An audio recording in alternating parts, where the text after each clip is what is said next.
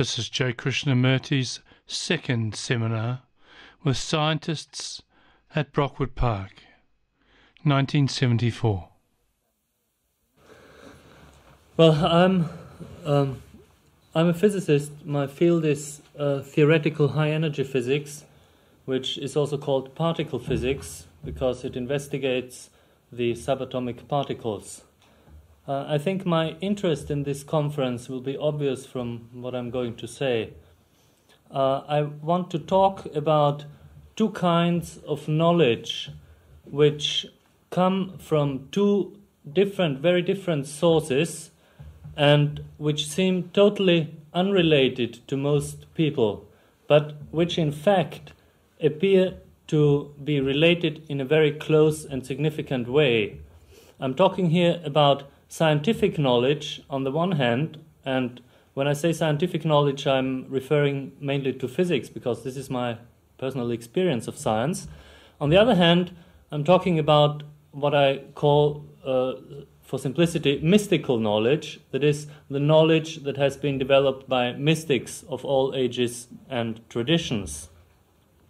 I've spent several years exploring the parallels between the worldview emerging from modern physics and the worldview of Eastern mysticism.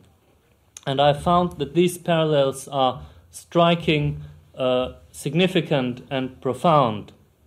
Of course, I shall not have time here to go into the parallels in great detail, but I have brought an article which sums up a book I'm just completing about the parallels between modern physics and Eastern philosophy, and people who are interested in reading this, I've brought a few copies, and of course I'm also very happy to talk about it at any length of time at other occasions. What I want to touch here now are mainly two questions. I don't want so much to discuss the existence and significance of the parallels, which is beyond any doubt for me, but rather the questions, why do they exist? And secondly, what does their existence imply? What does it imply for science and for society as a whole?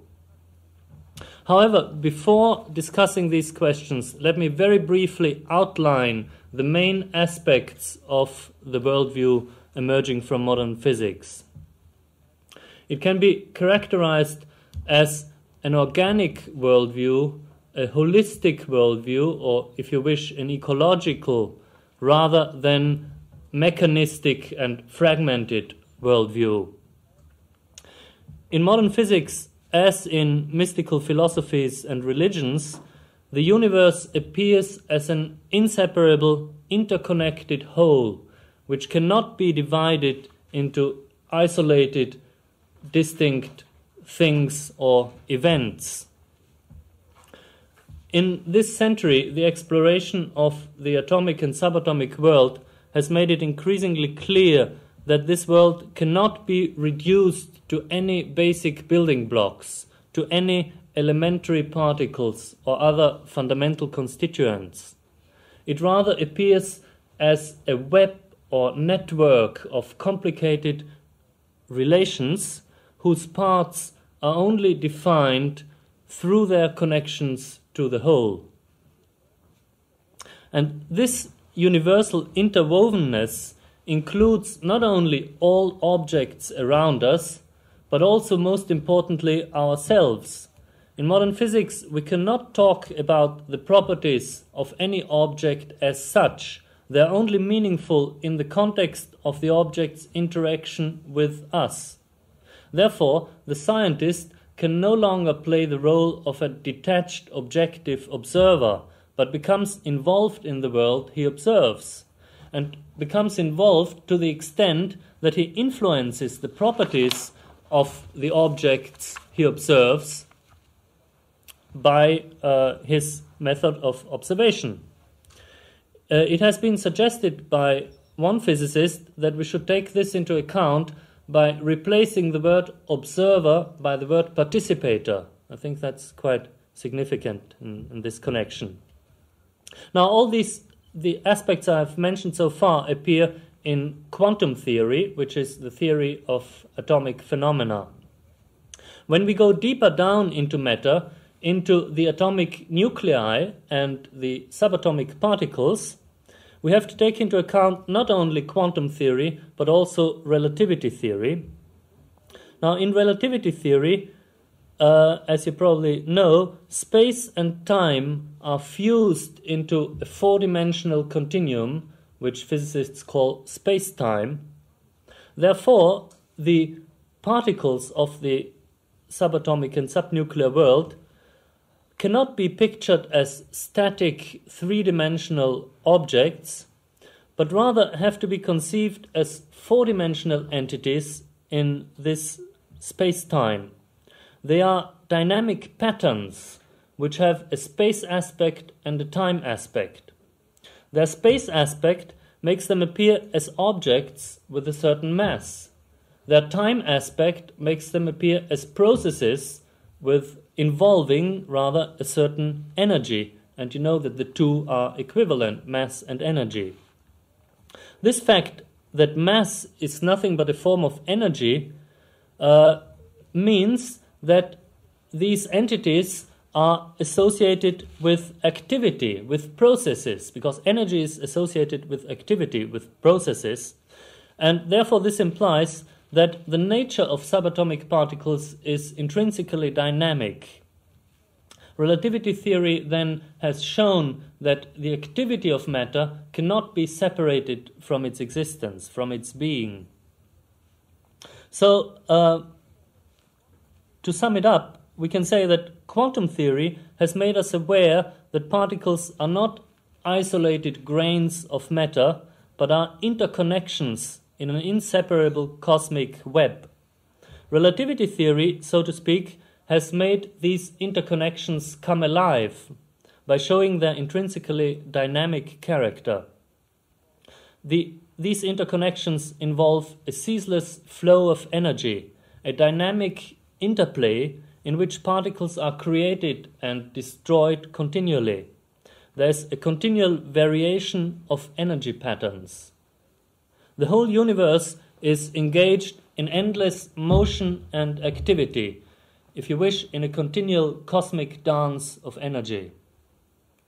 So this is very briefly the picture emerging from modern physics, and all these features appear in one way or in another in the writings and teachings of mystics. Why then is there this similarities? What do mystics and physicists have in common? Well, I'd like to make just a few very schematic and sketchy remarks to establish a framework for the comparison and to suggest a few points for discussions. First of all, as far as my comparison is concerned, the aim of both physicists and mystics is the same. It's to see into the essential nature of things. And also their method is the same because it is a thoroughly empirical method. Physicists derive their knowledge from experiments, mystics from direct meditative insights.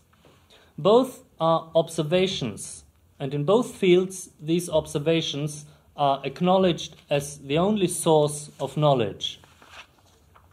However, physics and mysticism, or science and mysticism, are two complementary activities. They can be seen as complementary manifestations of the human mind, of its rational and intuitive faculties. I like to see this part of physics as the extreme specialization of the rational mind, and mysticism as the extreme specialization of the intuitive mind. Of course, again, all this is very sketchy and schematic and simplistic. An important point, I think, is that the mystical knowledge, in contrast to scientific knowledge, cannot be transmitted verbally, therefore cannot be studied from books.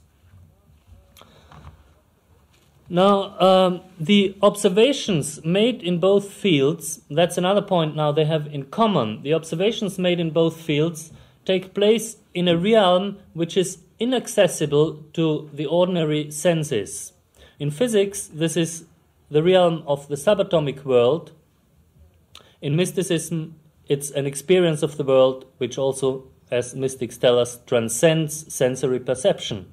And consequently, the essential results of the observations cannot be expressed in ordinary language, because ordinary language is derived from our ordinary sensory experience. Again, mysticism and modern physics show here the same features. Furthermore, mystics often talk about higher planes of consciousness, about multidimensional experiences which cannot be expressed in terms of our everyday three-dimensional world. Exactly the same thing happens, or a similar thing happens in physics, where we are forced to work at the four-dimensional level of space-time in our relativistic theories. Finally, one of the main differences between the two fields is that mystics speak about a macroscopic reality, but physicists speak about a submicroscopic world, and yet their results are so similar. What is the reason then why these similarities exist? How, for example, does the mystic experience the unity of two macroscopic objects, which appears in modern physics at the subatomic level very clearly, but not macroscopically?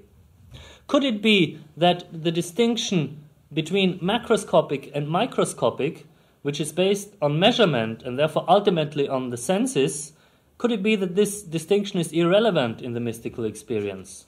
So all these are questions for further discussion, if you wish. To conclude, I want to turn to the question, what are the implications of the profound harmony between the worldviews of modern physics and of mystical thought? And here we are struck immediately by the very different ways in which this knowledge affects the physicist and the mystic. Mystical knowledge cannot be separated from a certain way of life, which is the living manifestation of that knowledge. To make a contact to the theme of this conference, you could say to acquire this type of knowledge means to undergo a transformation. You could even say the knowledge, the mystical knowledge, is the transformation. Whereas scientific knowledge can stay abstract and theoretical. Today, I think most physicists are not aware of the philosophical, cultural, and spiritual implications of their theories. So the question then is how is this possible? Something in the structure of science allows physicists to do research and yet escape the conclusions of this research.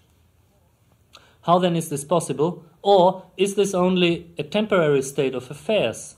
And if so, what can we as scientists do to transform the image of science in order to bring it in harmony with its content? And lastly, what are the implications for society? Now here we have to observe that our technological society is still largely dominated by the mechanistic and fragmented worldview. Science, of course, was originally based on this worldview and developed from it in the days of Descartes, Newton, and Laplace. Now, however, science is overcoming the mechanistic worldview and leads us to the organic, holistic worldview of the mystics. And since the survival of our whole civilization seems to depend on our ability to realize the basic oneness of nature and on our ability to live in harmony with it, it would seem to me a matter of extreme urgency to make the new views of science known, to make them known to the scientists themselves and to the general public. Thank you. Now I open up this paper for this talk for discussion. Does anybody want to make any comments? Well, perhaps I could add a couple of things. One is that this presentation of the present status of modern physics is very nice, very elegant, but it is the idealistic philosophy of modern physics. It is not the philosophy accepted by most practicing physicists. Most practicing physicists would run away from any holistic interpretation of this kind. Most practicing theoretical particle physicists always deal with isolated, limited domains of phenomena and would elaborate a philosophy, but would certainly say, if you ask, what about this phenomenon? He says, I'm not interested in that. I'm only interested in nuclear phenomena, or I'm interested only in weak interactions. I'm interested only in high energy domain. This is probably necessary because most physics seems to be carried out by large number of peasants. Large number of people who do small pieces of work rather than look at why they do the problem. They do the problem more as a technical task rather than as a general inquiry into the system of things. The second thing is that in most physicists that I know of seem to be unable to comprehend a world in which the notions of space and time could be altered. That they are now so convinced that there is 3 dimensions of space and 1 of time that they would not consider any personal experience that they themselves have about time, space, causality, causation, relation between phenomena as being of any significance, that they have already decided that space-time is 4-dimensional. Mystical phenomena, on the other hand, what you included amongst mystical phenomena, are cases in which you experience creativity yourself, spiritual or extraordinary states of consciousness, in which it is quite clear that there is more than one level of phenomena in which time occurs. The point that Dr. Capra made about modern physics considering as ingredients not only objects but also organizations and laws and processes. This particular thing, which is certainly seen in mystical or spiritual approaches to knowledge, is again not accepted by the physicist in practice anywhere beyond the immediate phenomena that he is dealing with. He would be willing to consider processes as being ingredients as long as processes are physical processes, but processes as being relevant in terms of personal phenomena. I believe that the majority of theoretical particle physicists, and probably the most influential and most famous amongst them, seem to be quite unwilling to consider their personal experience, even with regard to physics, as being relevant. So, while I am all in agreement with the desirability of physicists viewing the world the way in which you suggested, I believe that very few people view this. I would like to have your reaction to this. Yes, I just want to identify as Dr. Sudarshan. Everybody who speaks after this should use his name so that we can keep track of the discussion. Now, will you then go ahead?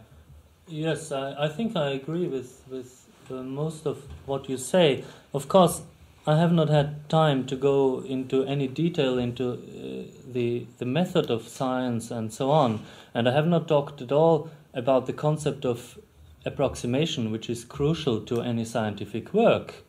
That physicists are aware that all their theories are approximations and do not have an absolute value of truth, or do not have a permanent value, and that when they isolate phenomena, they can do it only in neglecting other phenomena. But they know, if they are good physicists, they know that one of the most important things when you build a theory is to establish its limits, to ask why does it work, in what sense is it an approximation, to quantify this approximation, so that at a later stage one can go beyond it and expand it.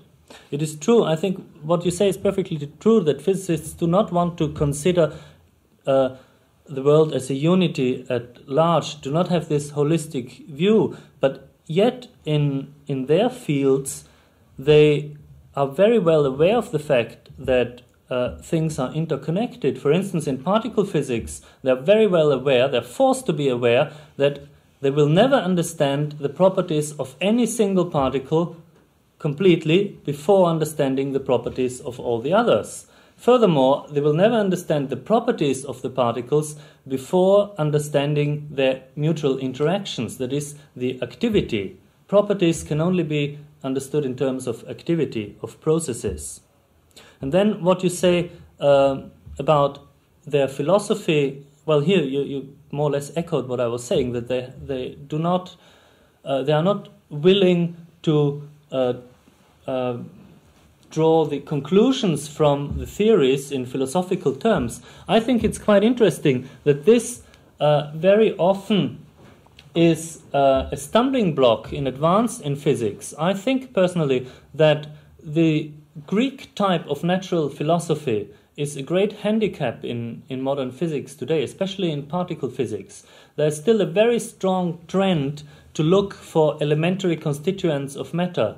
The last ones proposed are the quarks, and there are still a lot of physicists who think that they will, maybe they've given up the hope now of finding the quarks because they haven't been found so far, but they still think that these quarks in some way or the other exist, and that's a central problem of particle physics today.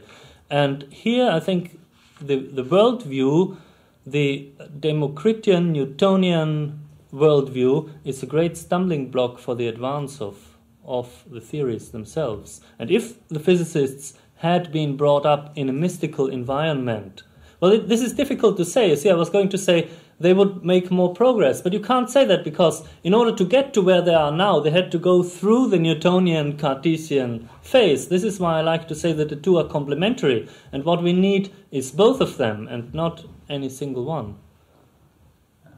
Anybody want to comment on that? If not, I'll just say a few words.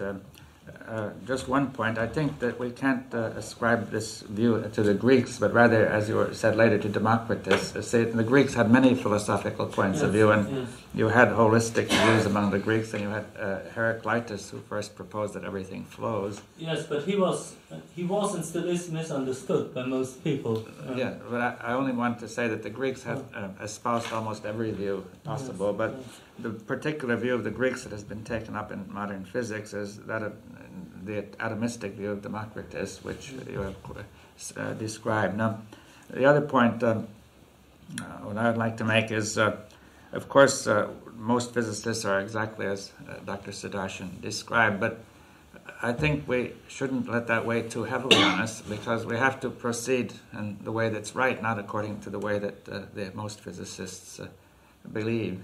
And that's true not only, the whole purpose of our conference is to look at questions which most people in the world would not be willing at present to look at, because somebody has got to begin. Now, does anybody want to comment any further on this paper, or this talk? I wanted to say one thing. Dr. Shainberg is my name. That your point that you had to go through the Newtonian phase in order to get to the other phase is really something that I think maybe we will keep coming back to in the conference, because I think it's implicit, for instance, in such things as Zen meditation and those sorts of transformative processes where one sits and discovers the limits of one's own thought, and then the transformation occurs. And I think in some way this discovery of the limitations of the Newtonian phase so that there's a breakthrough or transformation is something of the same process at a different level.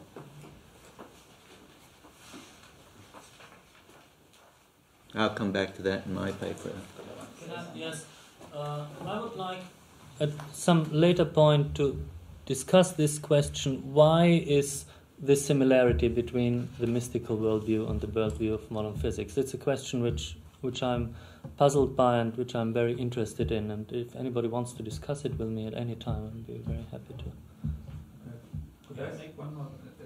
Sudarshan, do we, in talking about physics, like Dr. Capra, I'm also a physicist, and in a certain sense I could talk about it at discuss things at three possible levels. One is, as a practicing physicist, what I have found. Second, what the profession, what the people talk about. And third, how I could view it if I wanted to. Now, these three need not be all distinct, but usually they are distinct. In the same sense, with regard to mysticism also, or mystical knowledge, again, one can talk about what is talked about them, how it may be viewed, or in terms of one's own personal experience with regard. Now, during these deliberations, are we going to talk about personal experiences also? Well, I think I have to leave that up to each individual, whatever he sees fit as the most appropriate way. Because otherwise, we would be talking, scholarly discussions about things, and it would have very little genuine content about the possibility of transformation. It would be like saying that if you people want to be transformed, this is what you should do. Not a case of saying that assurance, saying, I have tried it and this works, and therefore experimentally empirically this is a valid means of transformation. Well, I would say that there's some value in both methods, that we should have some general discussion, and we should also have the particular experience of the individual brought in if he feels that he can.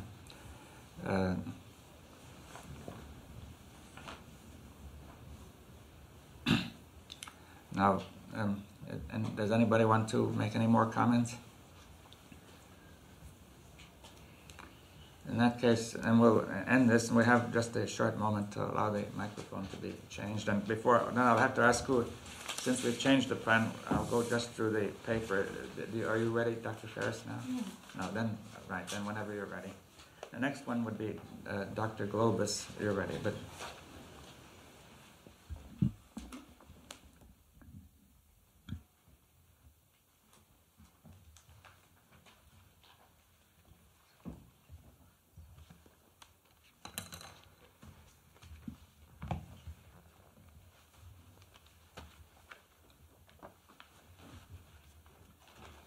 Dr. Globus went out. A few days ago, we got off the boat at Southampton. We were driving our camper, which we'd been traveling in for a number of months. We got out in the British highways, and in about 5 minutes I was absolutely terrified, and I sought refuge in a gas station. When the gas station attendant came up, I went through my habitual song and dance about getting gas, which I had learned, and that is I pointed at the tank that I wanted to fill the gas in, and I pointed at my gas tank, and I took a couple pounds out and showed him a couple pounds and went like this. He was very silent. He filled it up, and after a couple minutes, suddenly I said to him, "Oh, you speak English." And I explained to him that I'd been traveling and I couldn't speak Arabic and I couldn't speak Turkish, and this was just my song and dance for getting gasoline. And as I was about to drive away, the attendant came over to me and with a slight smile on his face, and he said, "Most of us speak English here. I think you'll be all right now, sir."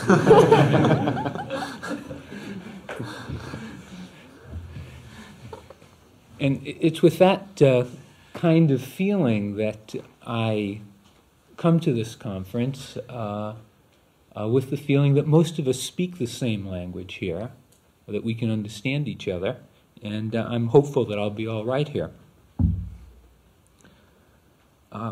However, despite the commonalities of our interests, and I think the real possibilities that we can talk together, I want to indicate a bit of which side of the road I'm used to driving on in order to avoid head-on collisions.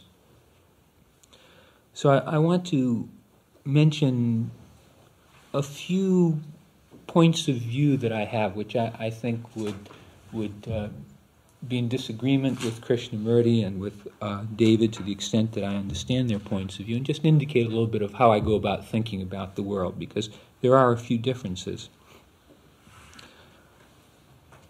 Now, Krishnamurti makes the point, which I think is an extremely good point, that we must look at ourselves without condemnation to appreciate ourselves as we are, to understand our own hatred and our own greed.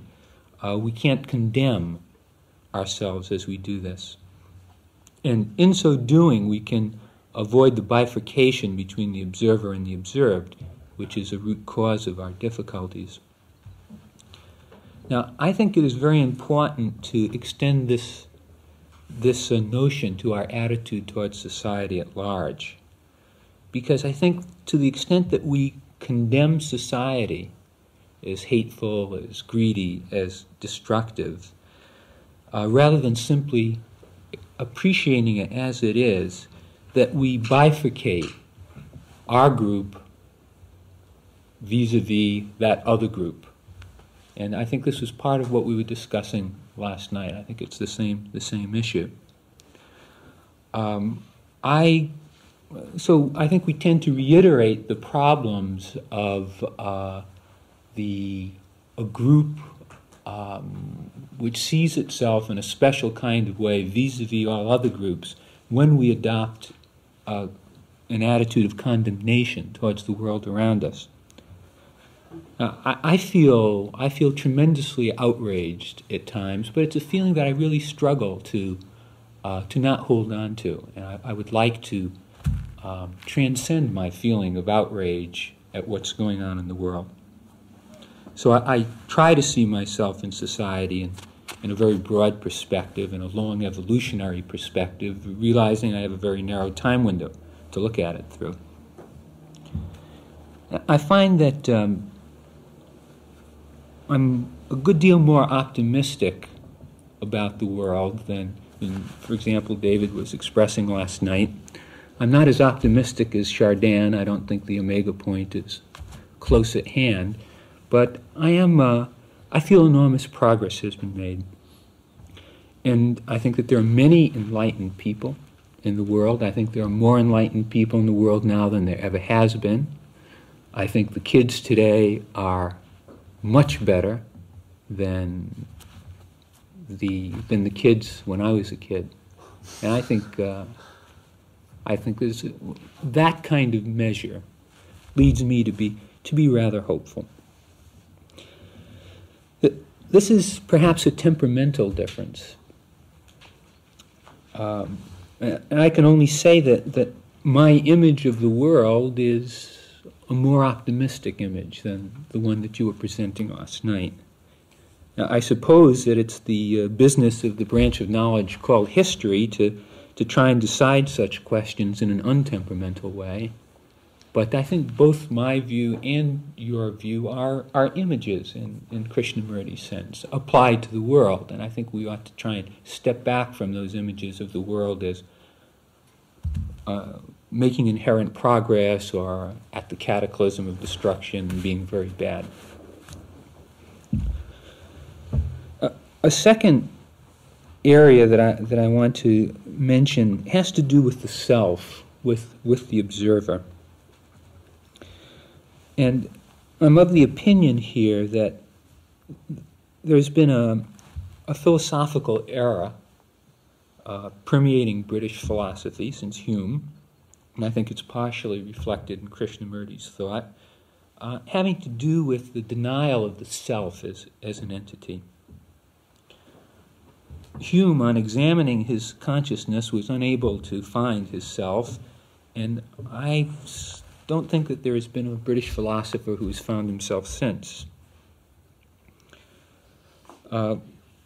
Krishnamurti finds himself, but he tells us that the self is an observed datum, if I understand him correctly, quite like any other, ultimately based on sensory impressions and based on memories. To the contrary, I find myself very real. And I find myself important. I have to. This is the way it is for me. And I also find myself very different from my sensory impressions of the world. I want to convey a little bit of how I think of self, because I think of it perhaps in a little different way. I think of self as a qualia of experience, or a context of experience, rather than a content. And let me explain what I mean by a qualia of experience by using the example of synesthesias. Perhaps you've had the experience of lying with your eyes shut and being kind of quiet, and there'll be a loud sound, and you'll see a flash of light at the same time that you hear the sound. For example, I was once sort of half dozing, and one of my children dropped a toy on the floor, and it made a harsh grating sound. I saw a jagged flash of light at the same moment. This is a synesthesia. Well, With eyes closed? With eyes closed, yes. Now the information, the input to the brain is a single input, but we have cross-talk into a visual modality from the auditory input. The information in both situations is the same, but the auditory qual is irrevocably different from the visual qual. There's something about seeing which simply is different from hearing, and which is different from touching, which we cannot describe these differences in words, but yet we all can distinguish seeing from hearing, and I could easily distinguish the sound, the harsh grating sound, from the flash of light. So there's a visual qual, an auditory qual, the qual of taste, of smell, the classic sensory quals. I like to think of self as a qual too. Excuse me, what is it? Quality? Or? Yes, yes, in the sense of quality. I'm using the terms qual as singular and qualia as plural. The qualia of experience referring to the various quals that I'm talking about. So in this sense, the self is a basic modality of experience, very much like seeing is a basic modality of experience. And just as I believe that the visual qual has to do with the particular organization of the visual system, that the way that that particular system is built to process input impinging upon it, which differs from the particular way the auditory system is built, I believe that this qual of self has to do with the particular organization of a very high-order system within the brain, some kind of monitoring system which processes data from other systems, which controls other systems. That what I want to say is that the neural basis for self as a qual of experience has to do with very high-order neural systems. And since I find myself, and since I believe there's a neural basis for this, I think we really have to accept this self as a given. And I also find that the self is concerned with its own interests. And here I find myself not agreeing with Krishnamurti and very much agreeing with Freud, believing that there are very deep biological roots to self-interest. Freud would discuss this generally under the topic of narcissism. So I think that narcissism is inherent to the human condition, that it cannot entirely be accounted for by conditioning, although clearly conditioning can make people more self-interested, more narcissistic. But I think there's a biological core here. It's the way the brain is built to work. And I think any approach to transforming man and society which does not fully acknowledge the biological roots of self-interest, the biological roots of narcissism, is being a bit visionary. I think this is a given which we have to deal with. Now, I think this is something interesting to discuss. I present this as kind of a bias that I have. I think that the self-interest of a group has biological roots too.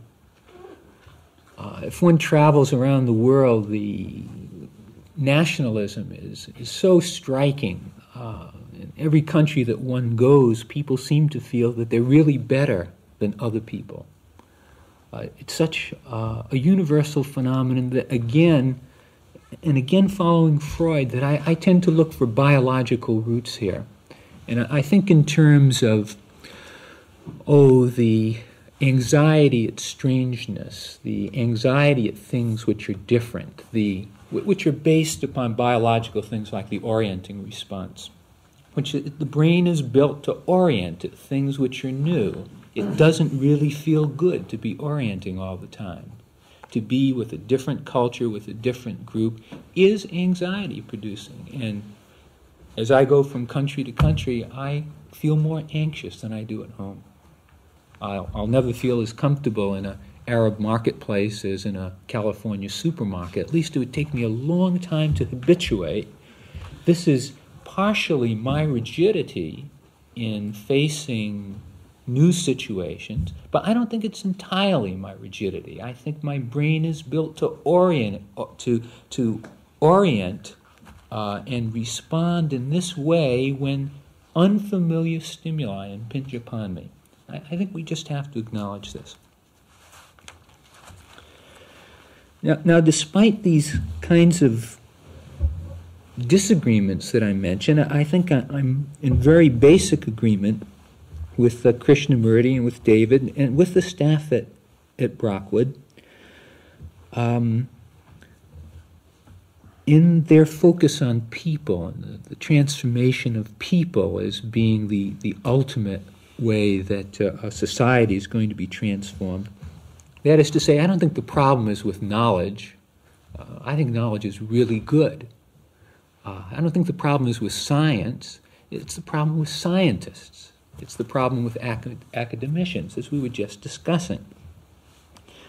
And the question is, how can we get physicists to see things in the broader, holistic way, as we were just discussing a moment ago? I have to say that in my field of psychiatry, I am as pessimistic as you are about the physicists. As I think of the full professors in my department, I think it's very unlikely that they're going to be enlightened. And I'm not about to expend any more of my energy in that direction. However, with students, I think we can really be much more hopeful. And I think to the extent that we can pass on the particular ways of thinking that we have to students, as is done at Brockwood Park, I think that's really the way to go. And also I think that conferences like this are really very important to help us get centered in our mind what we're doing in teaching, because I often forget about the broader implications of my role as a teacher. And I'm just very forcibly reminded, being here, about my responsibilities, which I greatly neglect. I often teach psychiatry and don't pass on to the students my broader views of the world. So this is very useful to me, and I very much support the kind of educational program that you have at Brockwood and the notion of having a conference like this. I'm very much in agreement there. I'll open up the discussion. Perhaps since the remarks were addressed to Krishnamurti, would you like to say? Does anybody want to say something first? Perhaps you. And give your name, please. Ullman.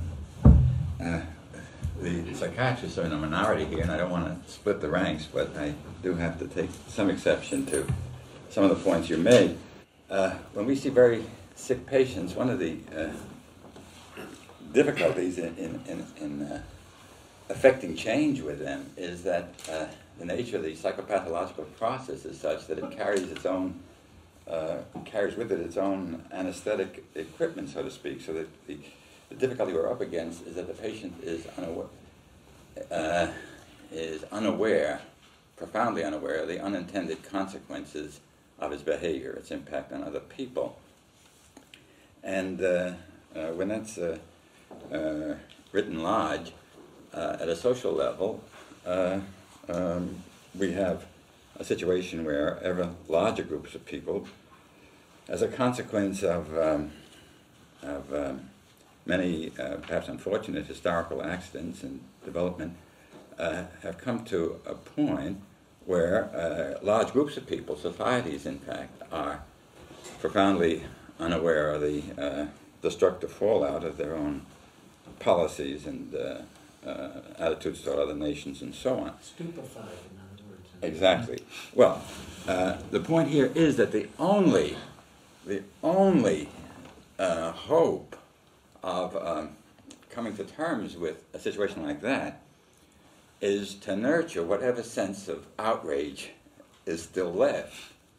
I think what we've tended to do, it seems to me, is sort of delegate the formal aspects of outrage to the younger generation, and we, more sane individuals, simply live comfortably within the framework of the anesthetic cocoon that we really exist. I think if we let ourselves be sensitive to the enormous suffering in the world, it would be hard to live with ourselves.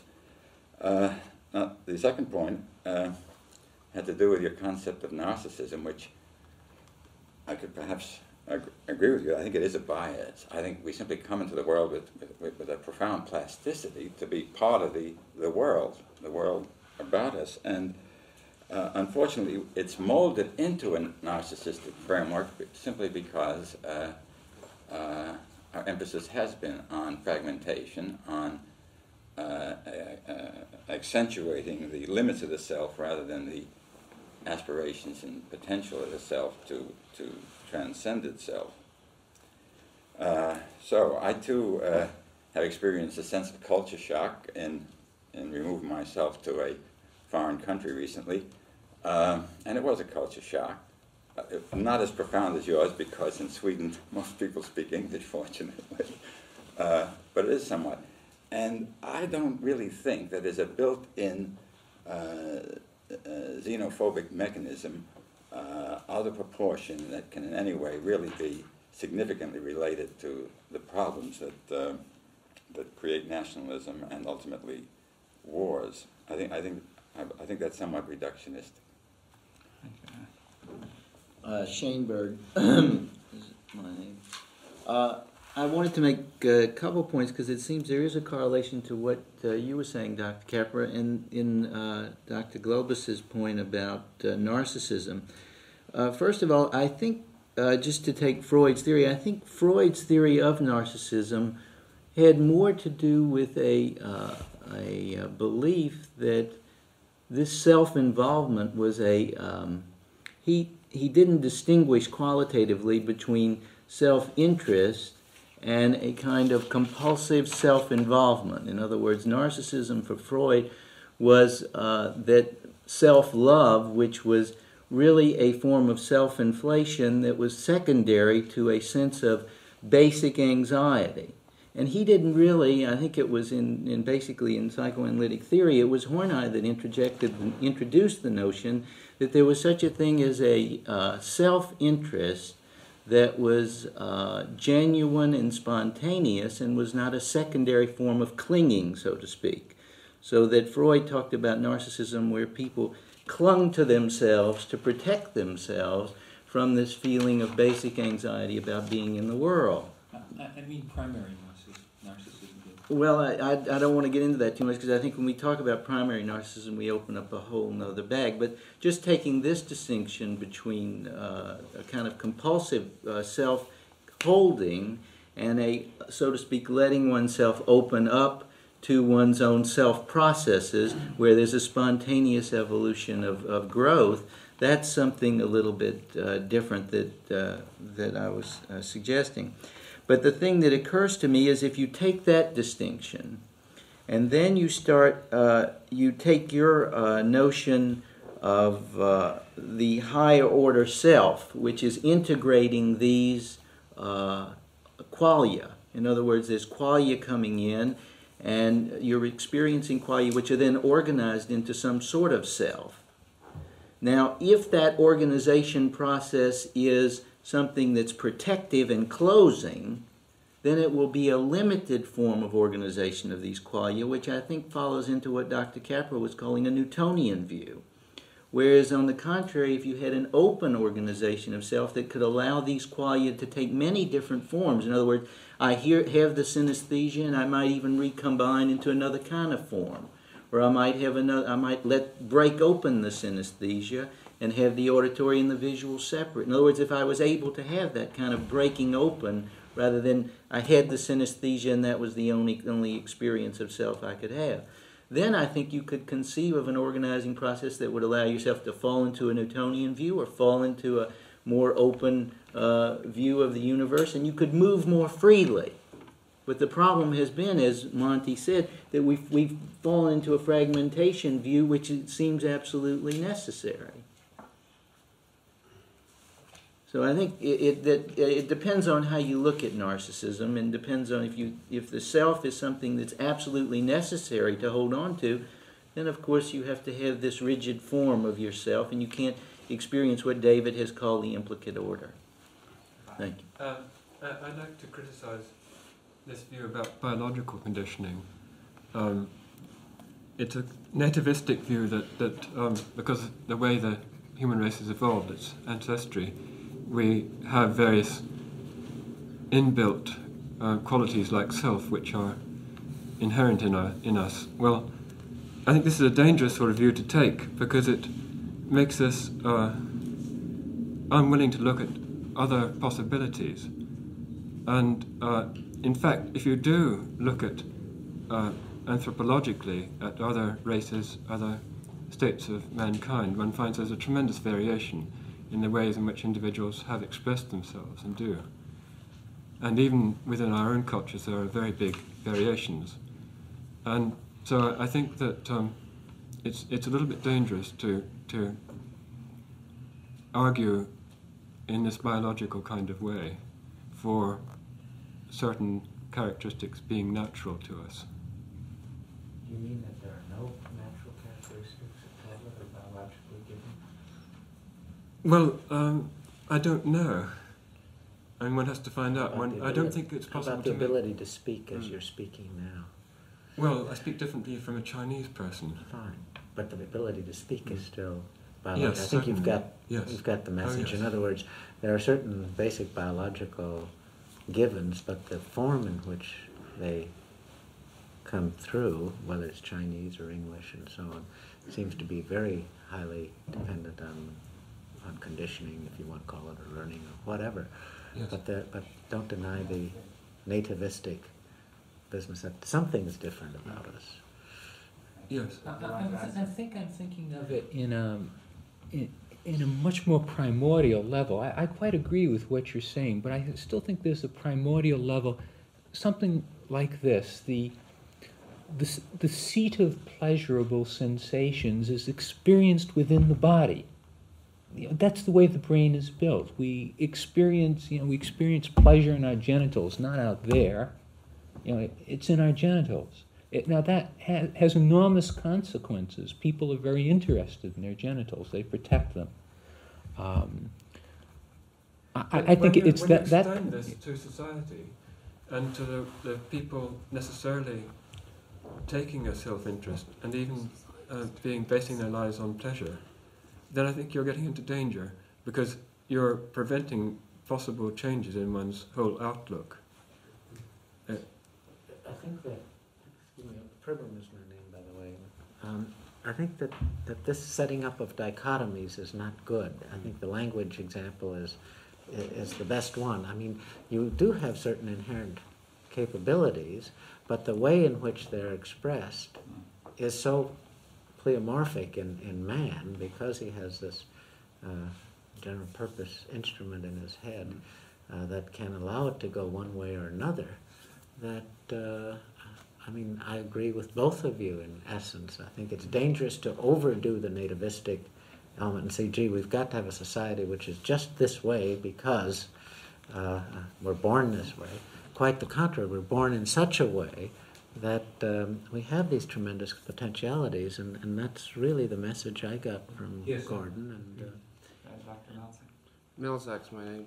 Yes, I'd just like to make a comment on the dichotomy that you made, as it were, placing yourself or juxtaposing yourself against people like David Bohm, etc. And it had to do with your remark on Hume. I mean, you felt that Hume was a precursor of the sorts of views that some people in the room hold, and you put forward your own view as that which was somehow opposed to that view. And I think that that's actually a mistaken way of looking at Hume. I mean, it's true that in the section of the particular text that I think you were referring to, he said that when I look inward, I find nothing but a bundle of perceptions or impressions and ideas. But then in a very important appendix, which sometimes is overlooked, he feels that, I mean, he states explicitly that he must posit, he calls it this fiction, in order to underlie and support the discrete impressions and ideas, i.e. his perceptions.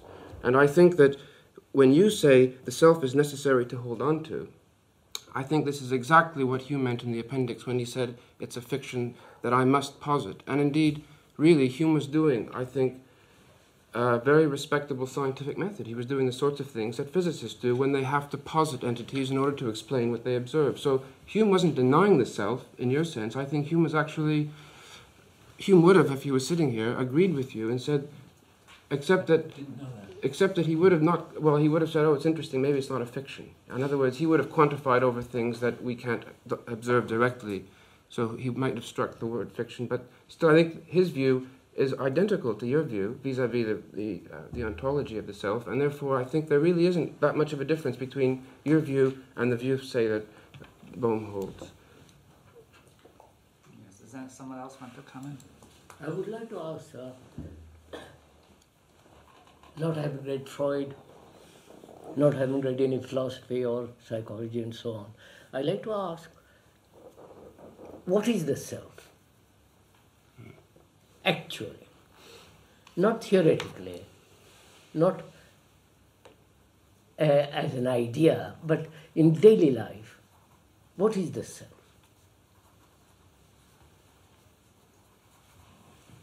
Why should we cling to the self? If self-interest is so colossally important, apparently it is now, it is like building a fence around oneself and not allowing anything to enter. So I'd like to ask, if I may, what do we mean by this word? What, not Freud or some, you in your daily life, in your daily activity, in your appreciation of things and observation, what is this center which we call the self? You understand my position? Yes, and I tried to convey some of what I thought it was when I referred to it as one of the qualia of experience. As quality? Like a quality, yes. Qualia. May I try to help answer the question? Yes, please. Not necessarily agreeing with you, but somewhat the thoughts that have come to me in answering your question. The philosophers have made a distinction in people, at least, Brentano especially, that people for some reason or other are able to tell the difference between what they perceive and that they are perceiving, or at least simultaneously appreciate the fact that the perceiver and the perceived are not identical. And in infants, this happens sometime during the first 2 years of life, around usually 12 months, 14 months, when they begin to distinguish the mother from themselves. And this has given rise to the idea that perhaps there is a self which is doing the perceiving. But my question, if I may interrupt, is in our daily life, apart from all the theories and speculations, what is the self? What is me? Well, it is this ability to distinguish between that which is perceived and the fact that the perception is taking place. It is a distinction, in other words.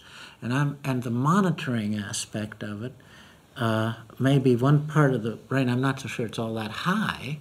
That's the only reservation I would have. But the idea that one can monitor the difference between perceiving and the perceived. And the perceived. And it's therefore a distinction that is made. Now, whether that's learned... Is that the me, sir? Is that the ego, the me, the self? I'm asking, if I may, what do we mean by that word around which we function all the time? Me, I want to be the professor, I want to be the great man, I'm suffering, I'm having pleasure, I'm afraid, I'm anxious, I'm bully, and so on, so on. What is that area which we call the self? And to which we cling to? Why? Well, I'm not so sure people all cling to it. It has to do with the problem of projection. All of our perceptions take place at our body surfaces, one way or another. When I see an object, I really don't see it out there. I see it on my retina, in a sense, and yet I project it out there. There are certain neural mechanisms that allow me to project certain images out into the world, and then I say that exists out there. So that's artificial right there. Now, when I do that, when I can't do that, then I attribute these things to another entity which I call myself. Are you saying, sir, I project the various images, and those images are different from me? Having projected them, I separate myself from them, and say I'm different. And therefore I, the observer, and the thing is observed. And it's quite artificial, but it happens. I know it happens. Is that the movement of the self? I think I construct as the self. I mean, I'm just talking neurologically and biologically. I'm not putting any... and therefore it can be broken down. I mean, if we begin to realize that when we sit on a tack, that we feel it up here really and not down here, all of this begins to break down. But our Western ways of talking about this distinction have been to say, here is a self and here is the outside world. Yes, quite. And it doesn't have to be that way, but this is the way most of us have learned to talk about it and think about it. Well, but you said it didn't have to be that way, but if the child learns it and discovers at 12 that there's a difference, you're suggesting it has to be that way. Well, let me go back to Freud, for instance. One way of talking about it is to talk about the images of objects, that really we're perceiving it. And in all of the psychiatric things, we're dealing with interpersonal relationships and transactions. One of the difficulties is saying the relationship is now in this state, and what most people say, oh, well, it's your fault. And some people say it's my fault, when actually it's the relationship, which is always what is in jeopardy, or what has happened is the relation. Well, this is true of the physical world also. We say, gee, there's a microphone out there. That isn't a microphone out there. There's an image on my retina produced by my lens, which my brain perceives of something which I have learned to say is out there, and I sort of transcend the idea because, I can feel it too with other senses, and so I finally say, oh, hell with it, it's out there. Let's just skip all this image of and so on and just talk about it as if it really were out there. We've learned to do it this way. Shortcuts may get you into trouble. Mm-hmm. Well, I don't know how much people want to go on with the discussion of self. We could do it for a long time. And perhaps we'll return to this discussion. I think it's good that it has been introduced because I think it's going to be a key point as we go along. Okay.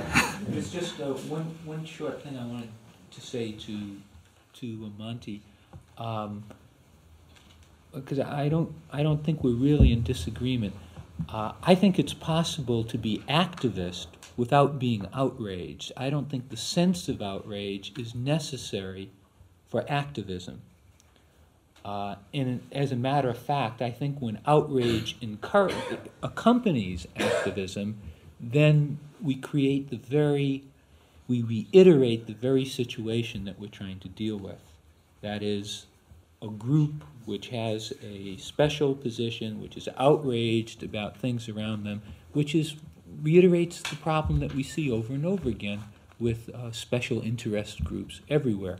And I think the way that the model for dealing with that is to be activist without any outrage, very much in the way that I like so much that Krishnamurti talks about looking at ourselves without outrage. I think we should look at society without outrage. It's the way it is, and let's see what we can do about it. So, but won't you say, when you go to India or one of those Eastern African countries where there is so much poverty, starvation, real poverty and starvation, people are not sufficiently outraged?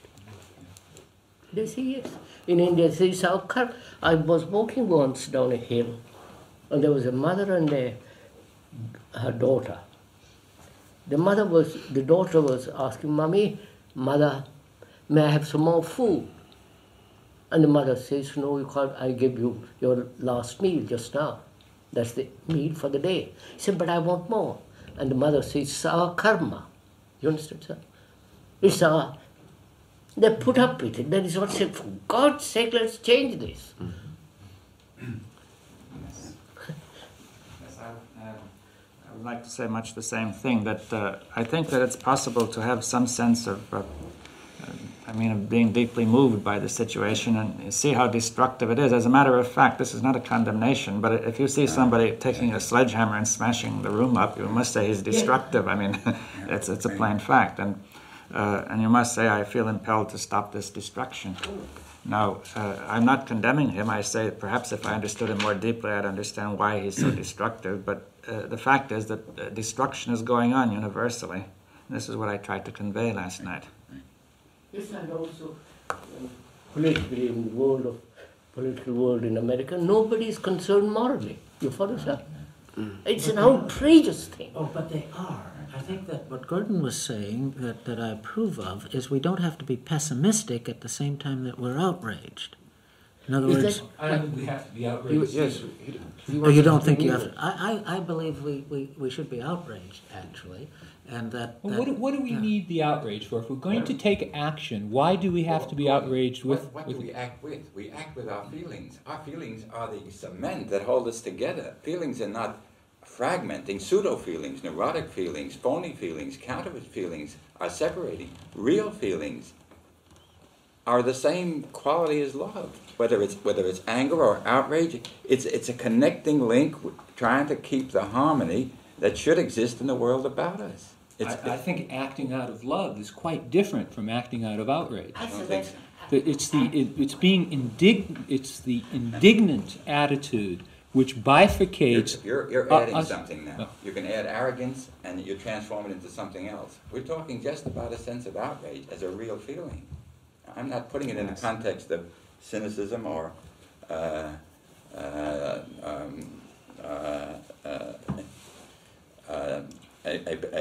looking down or destroying anything. I'm talking about acting to preserve a harmony, not to fragment. I think, sir, Dr. Globus probably means, if I may talk for you, that outrage does not produce the same action as love. Love is not an outrage. It acts, it feels, it has this sense of immediate communication and action.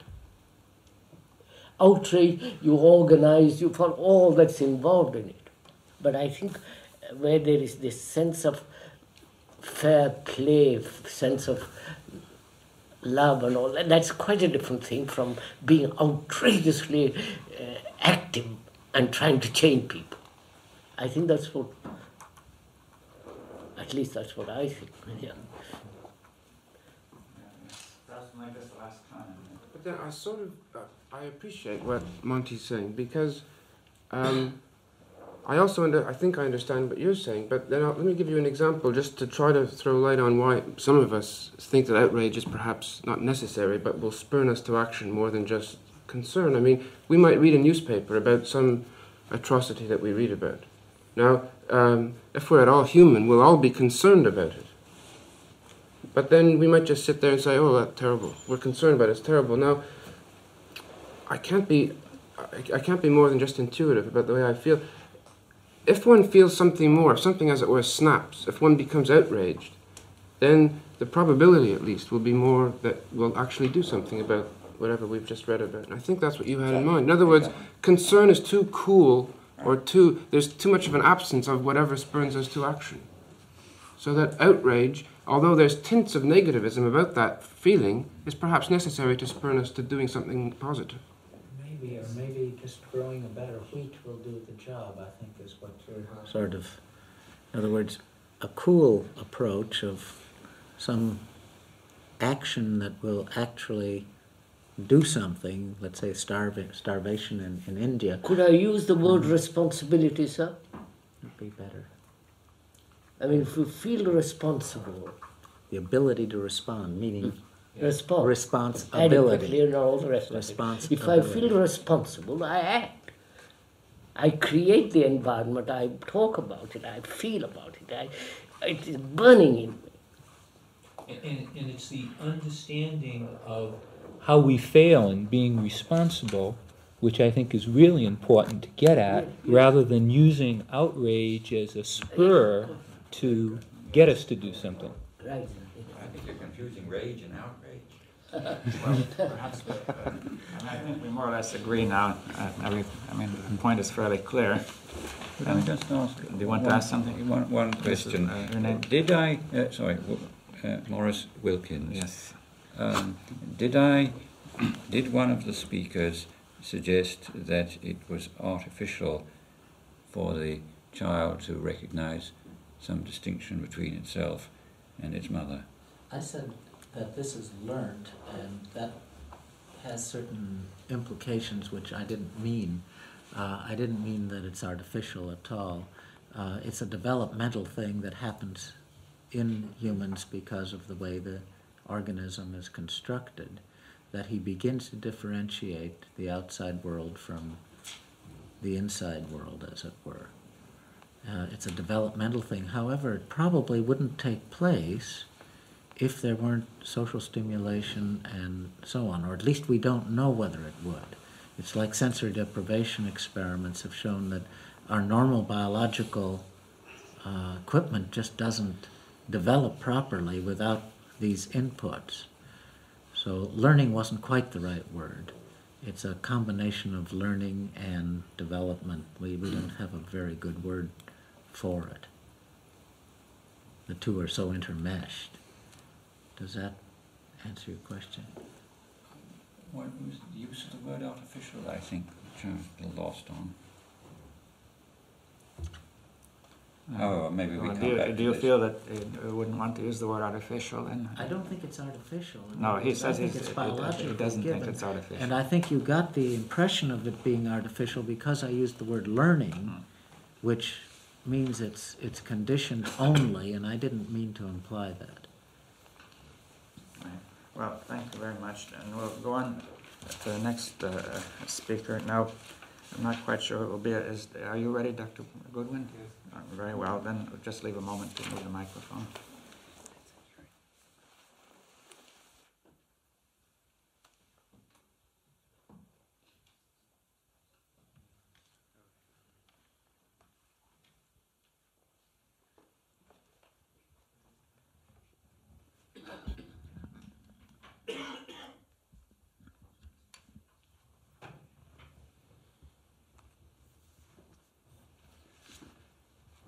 Well, my professional field is developmental biology, that is the study of the transformation of form in embryos and regenerating systems.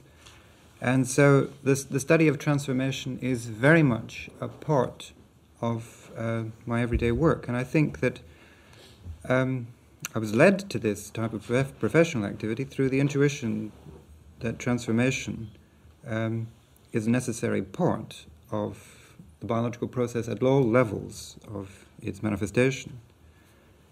Now the study of morphogenesis, pattern formation in developing systems taught me something about hierarchy and heterarchy, that is to say, about the relationship between levels of behavior and their meanings, and that is about parts and wholes, the relationships between parts and wholes. And I find that the meaning or the significance of an activity is provided by its context, which, of course, is just the set of constraints which define the next level of order. And I can use examples from the biological system in order to illustrate this at a very elementary level. In molecular biology, which is concerned with the causal interactions of individual molecules, we have well-defined processes which are concerned with the synthesis of types of molecules like proteins. And this, of course, can be understood at the level of the interactions of the molecules, but we cannot understand the significance of the synthesis of protein at a particular point in time and in space within a cell unless we consider some aspect of the cell organization. In other words, we have to go to the next level of order in order to understand why that particular process is occurring. We can understand how it's occurring, of course, without inquiring to the higher order level. A particular example for those of you who are molecular biologists, which I think are probably very few, probably Robin is the only one who was, no longer is, and Professor Wilkins. The synthesis of a molecule, of a permease molecule, for example, in a bacterium, can be understood causally at one level, but its function is only to be understood in relation to the cell as a whole. Well, I now take the view that organisms are in fact cognitive systems in the sense that they function on the basis of knowledge of themselves and of their environments. And this can be made into a perfectly self-consistent definition of knowledge, defined as a useful representation of some aspect of the world or of the self. In other words, organisms work in terms of useful representations, and that I regard as knowledge. Now, the hierarchical nature of the system is a very central feature. If we come on to cognition itself, that is the domain of cognitive processes in human beings, then I tend to see by analogy the same hierarchical principles at work. That is, the problem of meaning is always that of finding the context of an action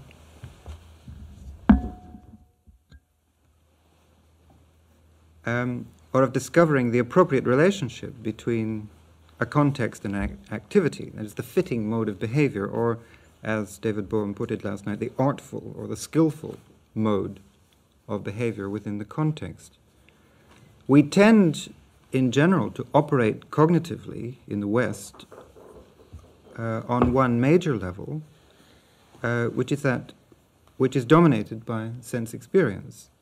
It's the physical mode of perception, and philosophers such as Michael Whiteman, well, he's not so much a philosopher actually as a mathematician, a physicist, and a mystic, calls this the mode of simple fixation, but other philosophers have designated this mode in rather similar ways. Now, in order to discover a meaning for the physical world, I feel compelled to posit the existence of a context within which the physical world becomes manifest. In other words,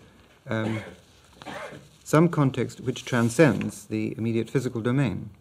And this is the notion, of course, of hierarchy and context, in complete analogy with what happens in the biological system. So, what I believe at the moment in the state of development that I'm in is that there is a domain of order which has well-defined laws which can be perceived when the appropriate mode of cognition is actually developed, and which defines the constraints that govern the physical domain.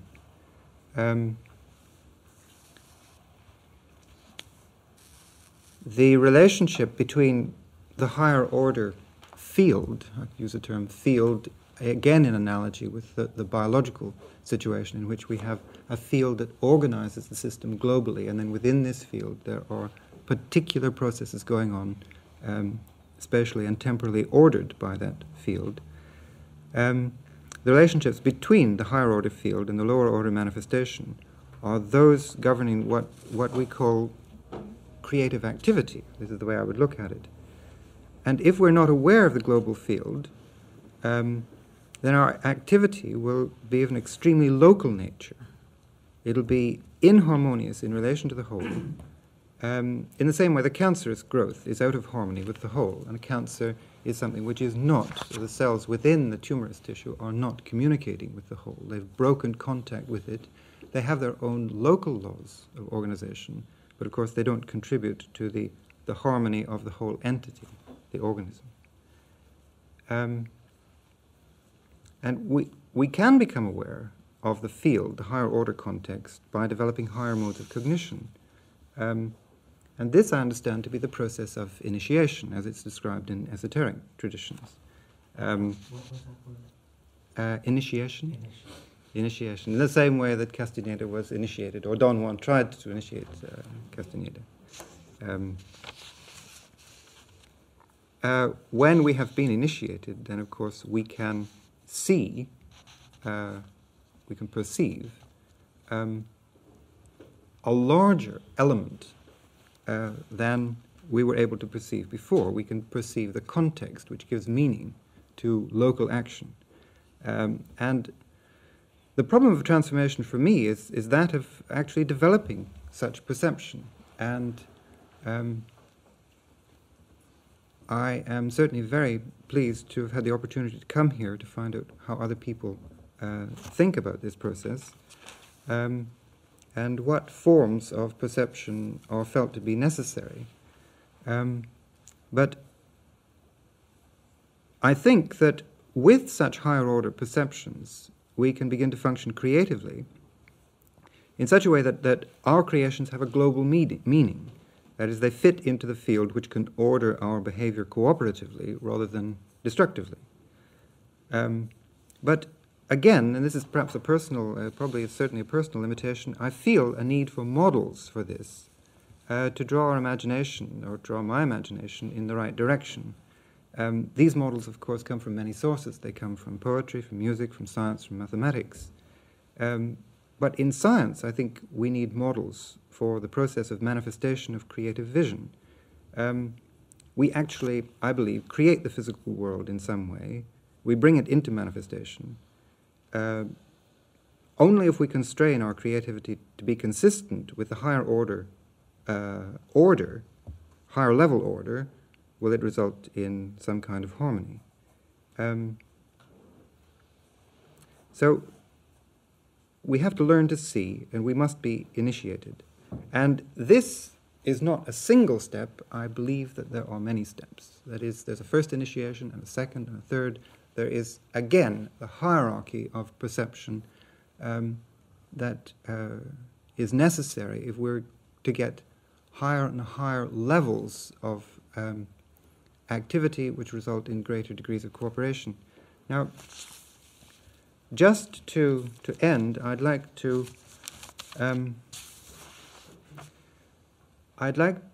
read you some extracts from a particular model which I have come across quite recently.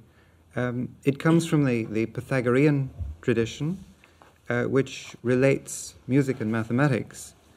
And the metaphor for the description of the hierarchy, or the unfolding of manifestations from one level to another, is primarily in terms of sound and number.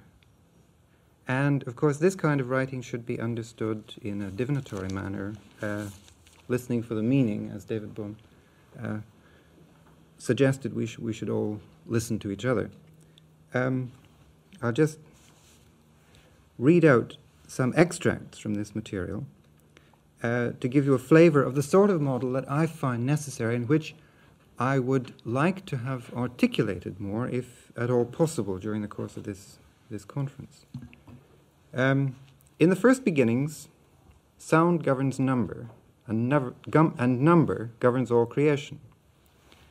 Sound, being the creator of number, is in its unfolding limited by its own creation. The laws of mathematics which proceed from sound lead towards the understanding of music. Any single sound has the power of synchronization with all other sounds, and also the power of creating all other sounds. Any point in space or moment in time has the capacity to vibrate to or to express all space and all experience of time, although each sound, point or moment, has a definite individuality. The one is whole in the many, and selfness is of the essence of all things. From the complication of vibrations or sounds, forms and their progeny, comes density, which is complication. Knowledge comes through the resolution of complication into greater and greater simplicity. The art of resolution is the art of life. In this knowledge, the arts and the sciences are not separated. Since this separation occurred, science has lost its creativeness and art has lost its power. The two must now re-become one. Knowledge cannot be obtained without union. Every vibration has a being or consciousness. The cosmos and everything in it are structures of vibrations. Man is so constructed that he may reach every one of these separate structures by becoming one with them and by using the knowledge of the coordination of vibrations. All practice must follow intuition until the center of knowledge begins to energize within. The way of true science is the way of experience. Unless knowledge is accompanied by the growth and expansion of the power of the individual, it is nothing. Well, that, as I say, is a metaphor or a model from a particular tradition, the Pythagorean tradition, and I think it has many connections with the view of the cosmos as expressed in the physical worldview, and certainly I have found that it vibrates very strongly with the type of view that I have been led to by the study of embryological process. The hierarchy is perhaps not explicitly unfolded there, but it is certainly a part of this tradition, and it's that kind of model that I feel is required in order to guide our imagination and the structure of scientific activity in order to develop these hierarchical levels of perception.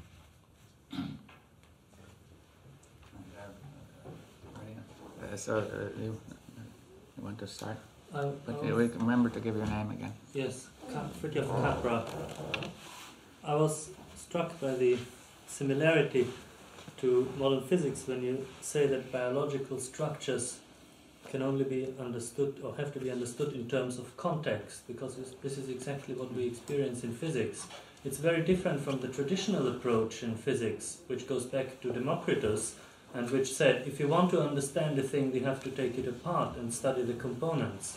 So traditionally we have always explained objects in terms of their components and have reduced the objects in the world to the chemical elements first, then the atoms of these elements to the nuclei and electrons, and then the nuclei to the protons and neutrons. But at the level of subatomic particles, we are faced with a situation where we can understand a particle only, as you say, in its context, that is, as an interconnection or a correlation between other particles. So that here also it is not the constituent that determines the whole, but rather the whole which determines the constituent. This has been emphasized very strongly by David Bohm in one of his recent papers.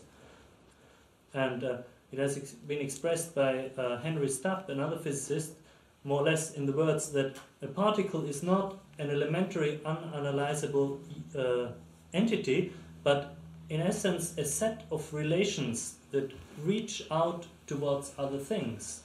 So this is exactly the same situation.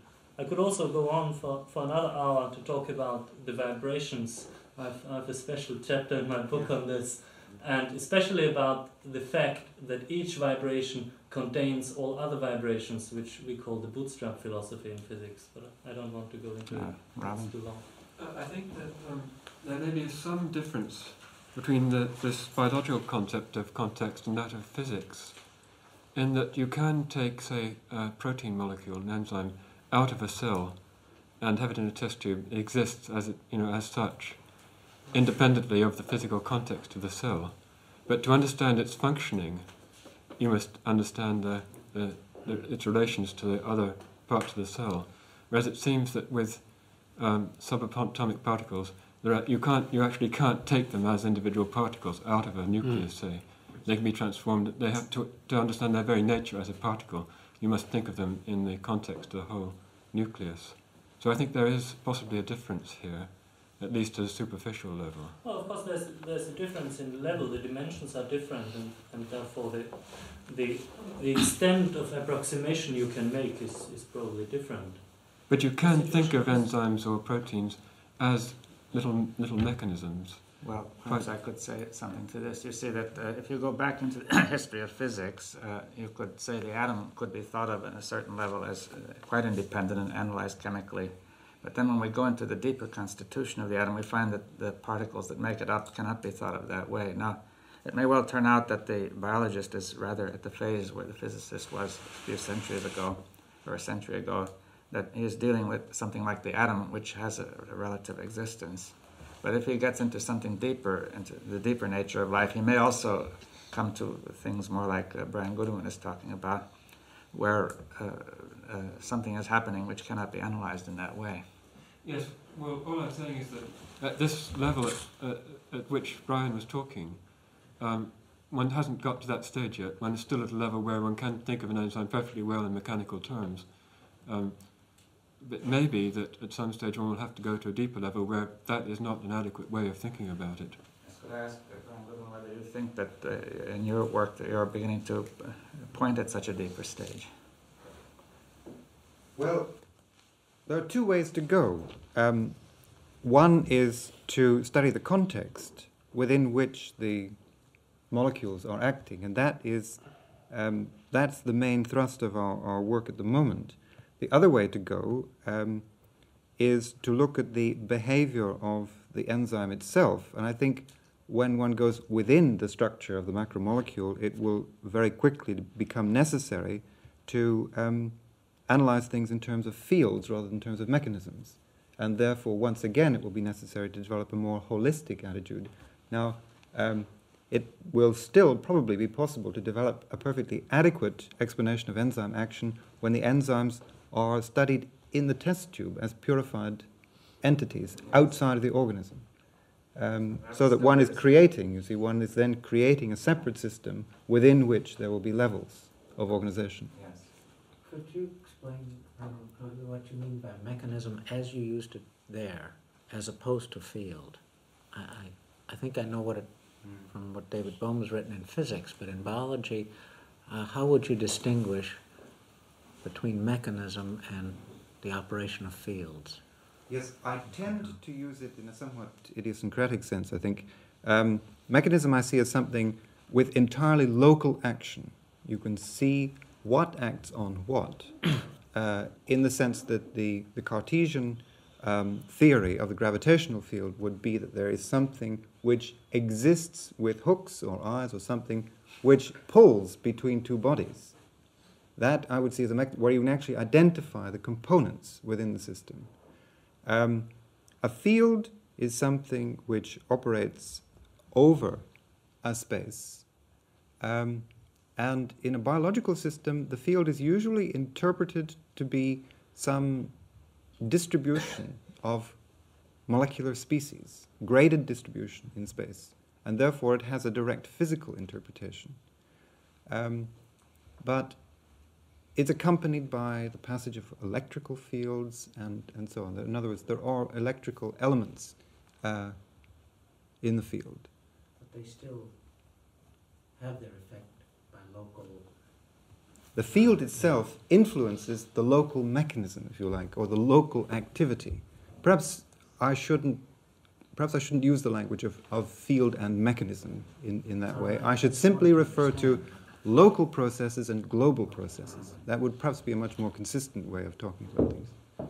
Because I don't want to make any sharp qualitative distinction between the activities that go on within these different domains.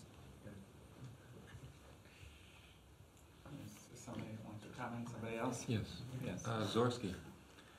You talked, Bryan, about model building. And I think it's something that we have to be aware of, that we do have a tendency, in fact, maybe that's the way we work, in building models or images of what it is that we're trying to explain or understand. And the confusion can arise, I'm sure you're aware of it, between taking the model too seriously. And so then you don't quite know what you're looking at. Are you looking at the model, or are you looking at the thing in itself, for lack of a better word? So we have to,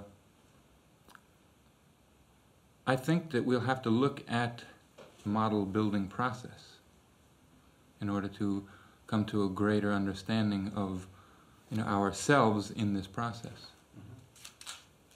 Yeah, I think this connects with the individual as a creative agent.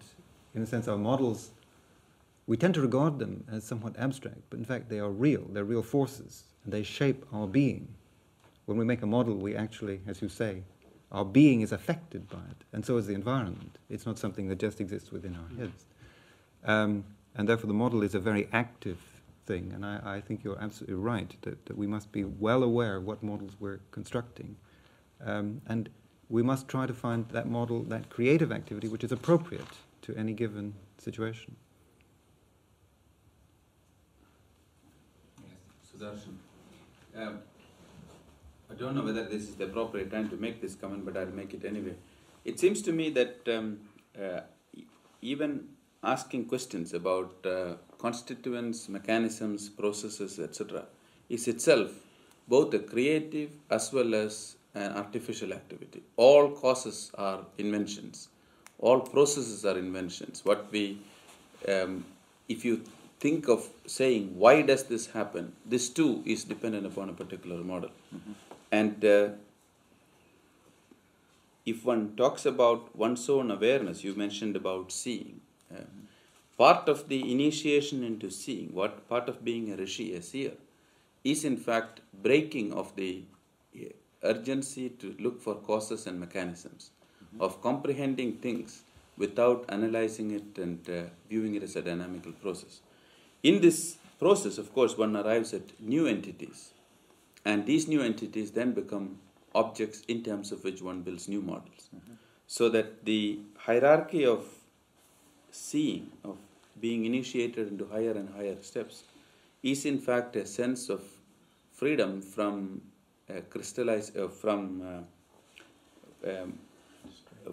constraints, that you break out of a particular mode and you function in a certain fashion, you see new things, you comprehend new entities, but then these entities become building blocks for a next stage of operation, and again you have to move. So even the question of asking for causes, even in a global sense, or even asking for levels, itself seems to me a limitation. It may be a necessary limitation. If I were to say that you must not have levels, that too is a limitation. That it seems to me like a person who wears different items of clothing at different times, or lives in different countries or different places at different times. It seems to be necessary to move freely between one version and the other version. That while it seems to be possible to see without seeing into parts, at other times you have to see, the same person has to see into individual components. In talking about society, I mean, I hope to make these remarks again and again if I am permitted. In talking about society, I mean, we did talk about whether we should have outrage or whether we should have concern and so on. We talk about poverty and we talk about misery and violence. There are always cases in which you have, I mean, that is one mode of perception. There is another mode of perception in which you see even you are acting within the thing as part of society that you have.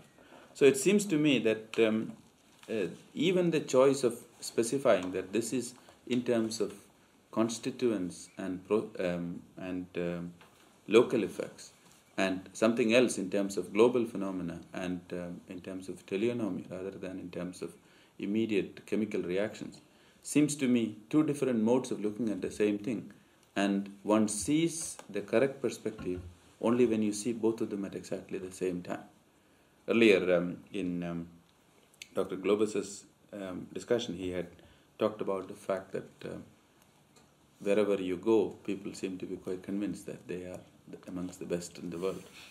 In a certain sense, in everyday phenomenon of seeing, you see this effect in perspective. I mean, everything that you see immediately near you appears to be brighter, more detailed, larger than things which are at a distance. And we view them both in the manner in which you see them and in the manner in which they ought to be seen if you went there. And then you from this one you get the notion of perspective and distance. So in the same sense, it seems to me that these two levels of analysis of the same sequence of phenomena are necessary to be able to see things in perspective, in depth, that it is both the sequence of local phenomena as well as the global description that alone seems to have any comprehension. You want to reply to that? No, I agree with that. This is almost the same problem that Professor Wilkins brought up earlier with regard to the artificiality of whatever it is that we're doing. And perhaps the better word for all of this is construction, that we have to construct things one way or another. And as you suggested, we move flexibly between constructions. But constructions aren't artificial. They're biologically given. That's the way the apparatus works. We have to construct in order to do anything. But the various constructions, none of them I would consider artificial, and yet they all are partial. And therefore, if you want to call them artificial, they have that tone to them. But I don't know if artificial is quite the right word for it. Yeah. Artifacts, they say that they're made, in a way, they're mental artifacts. They're artifacts, that's fine, but artificial in the sense... It has a wrong connotation. It has this condemnatory connotation. I was objecting to. In other words, I agreed that they were artificial, and yet I couldn't go along with the idea that they were not true or not real art, because they are fitting. You see. I just taking up this point, Melzack. They're artifacts in the sense that we have to actually, the process of discovering what they are is construction. Right. But that doesn't mean that they're artificial in the other sense. In that, I mean, if per impossibile we were made in a different way and we could zip open our heads and see it, then we wouldn't have to construct in the sense of making an artifact. We can't do that, so we've got to, as it were, arrive at the... Even if we zipped open our heads, and we're doing that with electrical recordings in a sense, we still have to interpret what we... Somebody has to look at it. No, but let's say if we zipped open our heads and what we found was a piece of paper with a circuit diagram, like the back of a radio. That's a construction too. Yes, but I know. We arrive at what's on the paper using inductive inference. But if God gave us that paper of everywhere, then we wouldn't have to construct. We'd have it. God is a construction too. You're just replacing one construction by the other. Yes, but I thought that what Pribram was meaning is that the process that we have to undergo in arriving at models involves constructing in this way, and that's perfectly true. But that it's not logically necessary that we arrive at them in that way. I mean, they could come to us in a flash, or God could give them to us. In which case, we wouldn't have to construct them in your way. Is that? I mean, do you agree, or is that your meaning? It's hard for me. The implicate mode, using David Bohm's terminology, doesn't have any constructions in it, as it were, until something happens in the explicate mode. And it, here I'm not talking science or fact. I'm just sort of speculating or guessing. I have a feeling that we'd be terribly confused if there were nothing but the implicate mode. But the moment you get into the explicate, you're already dealing with some kind of construction. And that's all we can talk about, communicate, and so on. That the implicate mode is so confusing and yeah, I mean, it's just, you're just there. And the moment you talk about a circuit diagram or anything like that, you're already talking about one particular explication of that implicate mode. Stepping back into my role as the Indian traditionalist, when we are taught literature, we are taught something which vaguely translated might be called pun, but it is something much more serious than that. It's a figure of speech. And a good poem very often has a pun in it. And the purpose of the pun is at the first stage, of course, to hide meaning from somebody, like sort of a spy message. I mean, instead of writing it in secret ink, I mean, you write it such a fashion that it means something. Second, sort of a technical virtuosity in which you convey two meanings by the same set of words. And at the higher reaches of the thing, you convey the same meanings, not by a spun of the sound of the word, but rather even if you replace the words by equivalent words from the dictionary, you would still have it. It is in the constellation of ideas that you have the pun. One of these examples is mnemonic for grammar, which is used in my language, which says that there are 7 cases and there are 7 declensions, case endings corresponding to this one. And these are such, such, such and such. And it says that then the beginning of each of these declensions are such and such. Then it says that of these 7, the very first is the one without any declension at all. And it's a very useful thing because if you have to remember 7 cases and 7 declensions, I mean, you really have to have either a piece of paper on which you write it or some mnemonic device by this one. But it is only several years later that I realized that this same statement could be interpreted as a philosophic document.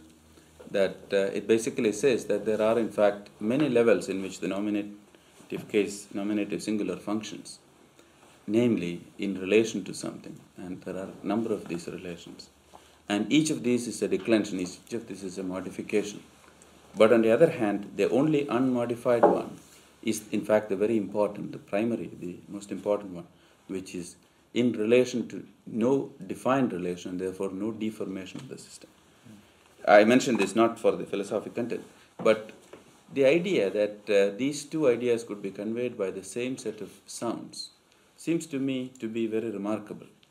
And when you look deeper into the thing, it is not an accident that these things have come, that in fact language itself developed to express the relation of a person with regard to other things.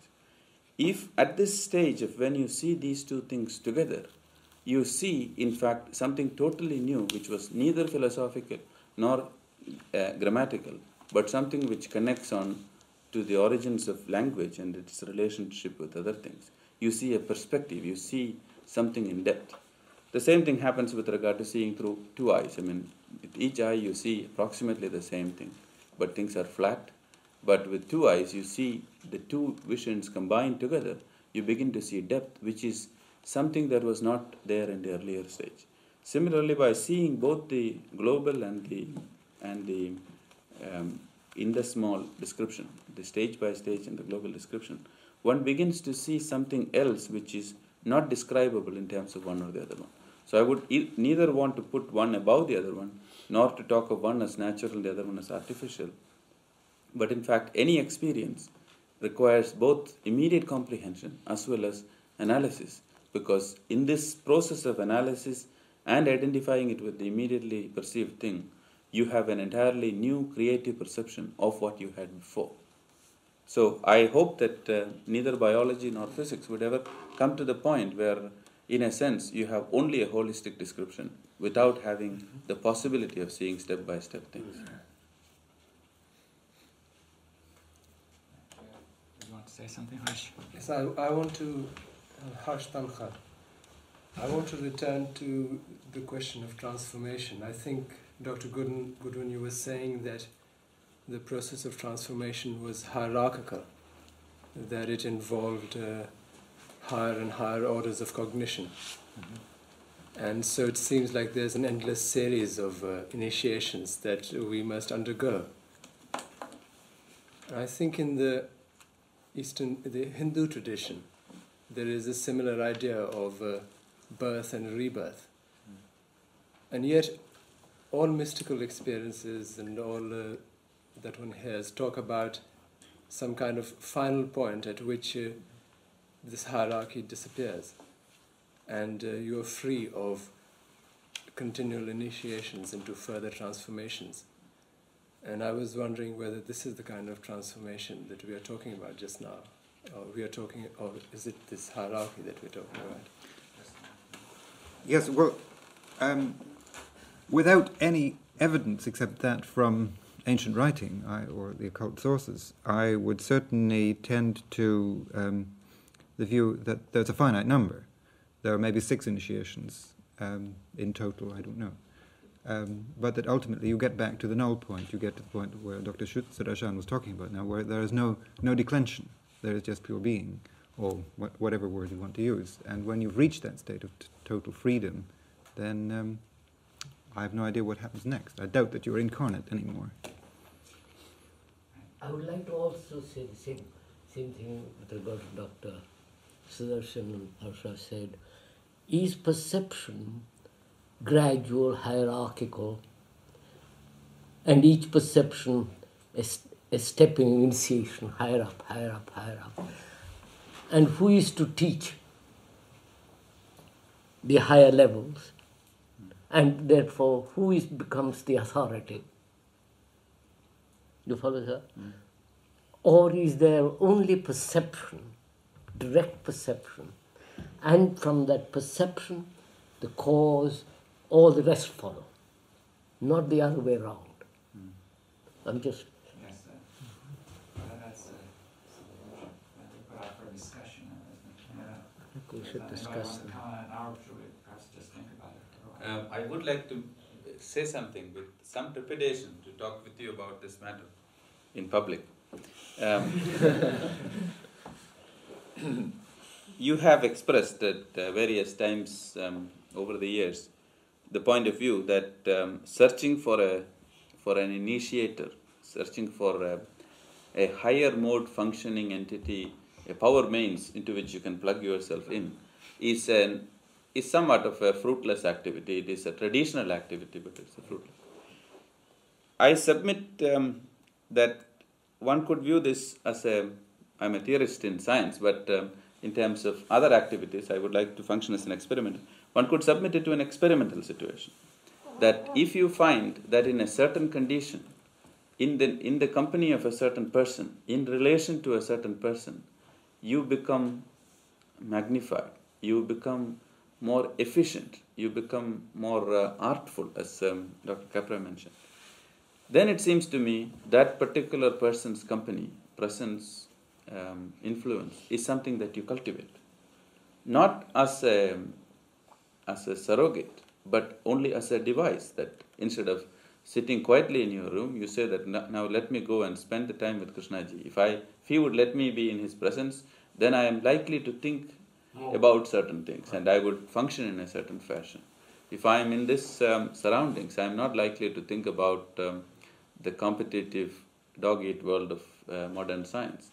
Then I should cultivate this one. But if I can think deep thoughts only in the surroundings, then I am restricting myself. The question of perception or seeing, I prefer the word seeing because perception seems to be too scientific. The question of seeing is always one which, in my estimate, seems to be a double activity. One, you see, and when you see, you don't say, I am seeing, I am now going to see, I open my eyes and I am going to focus it in this direction, I see. But then I say, I have seen, and at that particular moment I analyze, how was it that I was able to perceive that there was a sequoia tree out there?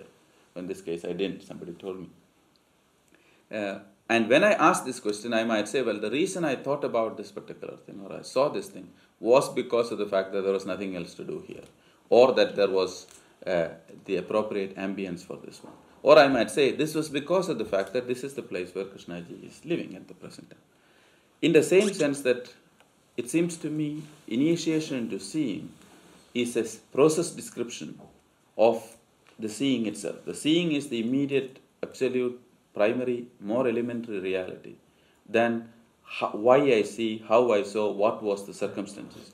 And in the moment of seeing, there is no question of who made me see. In fact, there is no question of made me see. There is only see. There is only see.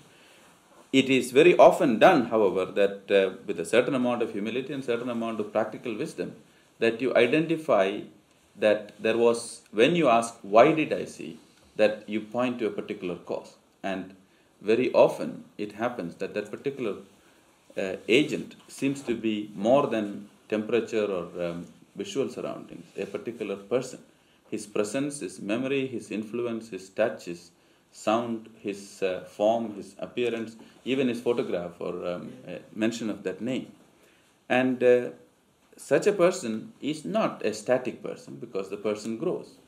I may see a friend of mine today and I might simply treat him as a friend. But 5 years later, I might remember something that he said today, and then say, oh, what he said was in fact deep wisdom, which was given in great love to me, because he knew. He may not have known anything about it. But to me, then he is a teacher and initiator. So I would take the more practical point of view and then say that if I find that company of a certain person, association, a declension in relation to a certain person is a more efficient, more artful method of doing the thing, I would have no hesitation to identify that person as the seer who has initiated me into seeing. And then I retain the right at every time to say that, well, what I saw was not what it was an illusion, that in fact that person happened to be an initiator at that time, but it was something that I attributed to him. But that seems to be true even in more mundane affairs with regard to a doctoral guide, a person who initiates into your research. It seems to me that when I was initiated into fundamental research, I gave much credit to my teacher. I still feel very respectful towards him, but it seems to me this was a very stylized form of appreciation to a function rather than a phenomenon that happened at one time, rather than to the person. Can I ask you, it's interesting what you just said, I find it fascinating, but could I ask, must this initiator be a person? I mean, could it not logically be a pill, or a ray of particles floating down slowly, hitting your person, etc.? Some perception of nature. Yes. I could give you two answers. One is the traditional answer of India, which says that yes, that person has to be real, alive, and functioning as a human being as long as you are functioning as a human. In practice, even in tradition, there are examples. I mean, the great seer, the patron saint or the patron seer of all scientists, I mean, Vishwamitra, who was a king, who found that at a certain point all his arm's might was incapable of overcoming a poor old rishi who was living in a forest. And he decided that this was no longer efficient. He abandoned it and then went about acquiring his powers. And many, many times he was in trouble. But eventually he found the things by himself. So there are cases of people who have seen things by themselves. But the traditional answer seems to be, and many, many people, Krishnaji, I am sure, counts himself out of this traditional statement. Many, many people whom I respect for obvious reasons seem to say that, yes, it must be a person who is in human form as long as you are able to function only in human form.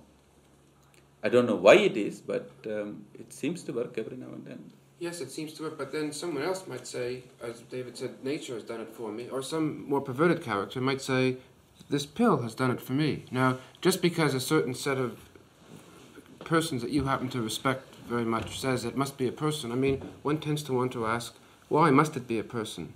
No, it seems to me that if at a particular time you find that a pill or say grass is able to do it better than the person, and you really have qualitatively new experiences, totally new experiences, which to your own mind appears authentic, it seems to me I would then change my mind and then say that it is so. So what I'm saying is that this is a matter not to be settled by argument, but by direct empirical observation. But would you say that seeing is, you depend on somebody, either a pill, tranquilizer, nature, or a person? No, it is simply that you see more sometimes with the aid of something. I just like to find out if you do see with the aid of somebody, or it must be something totally new, the perception, independent of everything, independent of persons, tranquilizers, nature, pill, or drug. When you see, you do not have any other person assisting you. In fact, when you see, you do not even have a when. You see. Now you ask the question, I want to put it into the matrix of the space-time causal matrix, and then I ask, why is it that I saw but I do not see now? And then I have to answer like the blind beggar who met Jesus. He was asked, how did how did this man Jesus make you see? And after many explanations, finally in exasperation, he says, I do not know. All I know is that I was born blind, I was blind from my birth. And this man said, put this mud on your eyes and go and wash in the lake of Shiloh. And once I washed, and I now see. In the same sense, one can say, if I look for a cause, I can say, in this particular case, this series of seeings were directly initiated by this particular person. Now, I may change my mind later on and then say, no, he had really nothing to do with it. What happened was that I got rest, I ate vegetarian food, I had no newspaper or telephone or television, and therefore, in this particular context with the smell of incense, that was the thing which was initiated. I think maybe one could use another metaphor also, which is used in the East, that it's like cleansing a mirror, and it is your own mirror, but the person just helps you to cleanse it. And once it is clean, then you see just naturally, and nothing interferes with it. It's just your own seeing. That is true in a certain sense, but at this point it seems to me it almost borders on the semantic, because the devotee of the great master who says that I am nothing, but all I see is because of my master, and the person who says that, look, I had a mirror or I had a scope and it was sort of dirty and somebody cleaned it up, it seems to me doesn't make any difference, because you say that you are not seeing with your things. So it seems to me very slight shade of difference. As a Zen saying, that it was a monk who said there's no mirror and no dust, you see, who revolutionized the whole thing. And you see, there have been different points of view. So that we don't know, can we actually give any explanation of why we see? And I think the point raised by Krishnamurti should be reconsidered, that is there anything more fundamental than seeing, that is at all possible? Sir, would you say that what you see now can be seen better next year? No, sometimes it is quite the other way around. There are times when you are very clear about what it is all about. If you see something which is true, can you see something that which you saw as being true as being false next year? Yes. Then it's not seeing. When you see, you see. When you ask, what did I see before? When you analyze the thing, then there is no possibility of seeing what I see now later on, because when there is a later on, then obviously it is not one seeing, but seeing together with certain conditions. That's my point. That's my point. But in terms of, here I am at a slight disadvantage, because I am not trained in psychological or physiological psychology.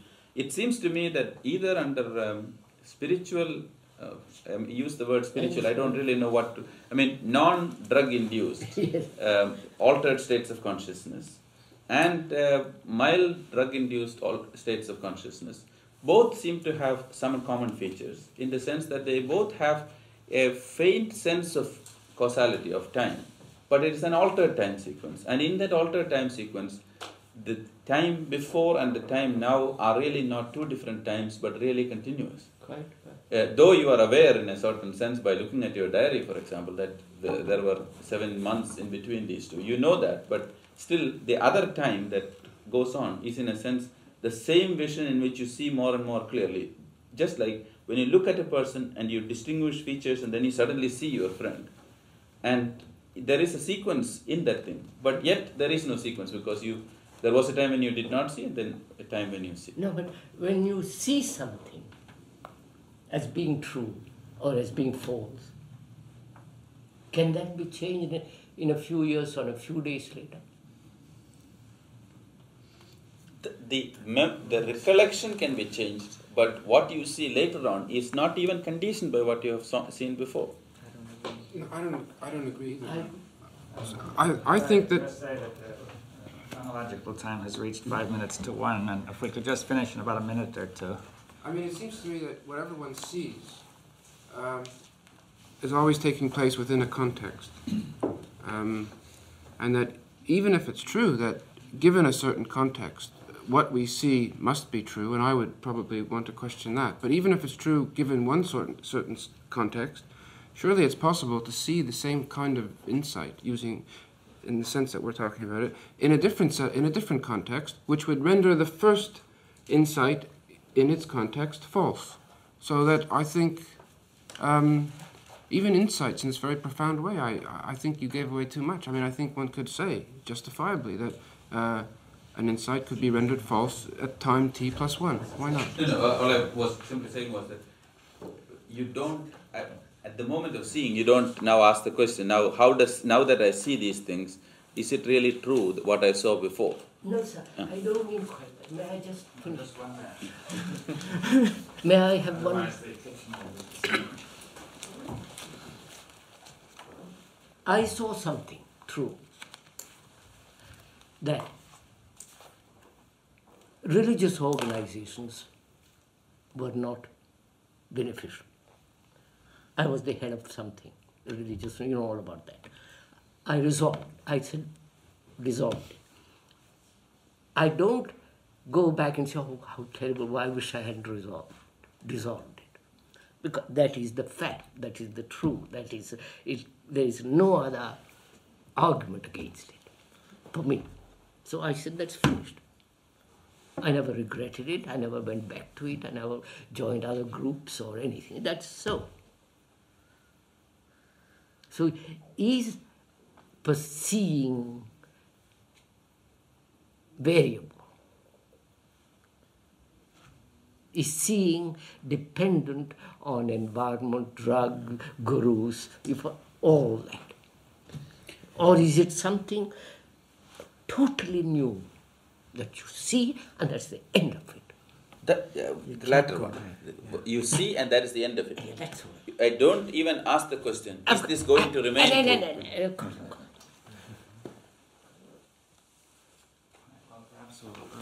We start again at 3:30. Is that right? Yes.